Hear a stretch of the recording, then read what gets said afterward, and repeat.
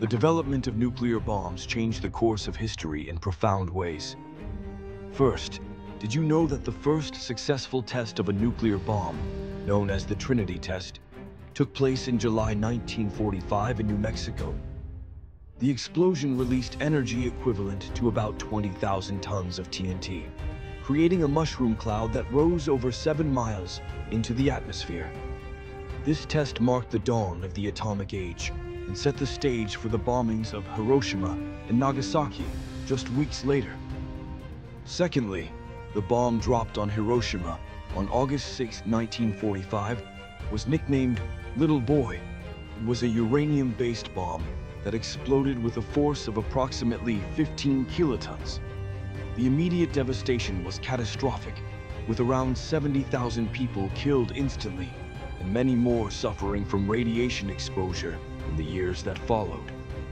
The sheer scale of destruction forced the world to confront the terrifying power of nuclear weapons. Lastly, let's talk about the Cold War.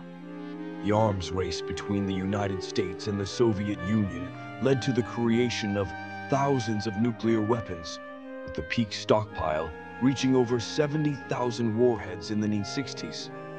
This period of tension and fear gave rise to the concept of mutually assured destruction, where both sides knew that any nuclear attack would lead to total annihilation. It's a chilling reminder of how close humanity has come to the brink of nuclear war, and it still shapes global politics today.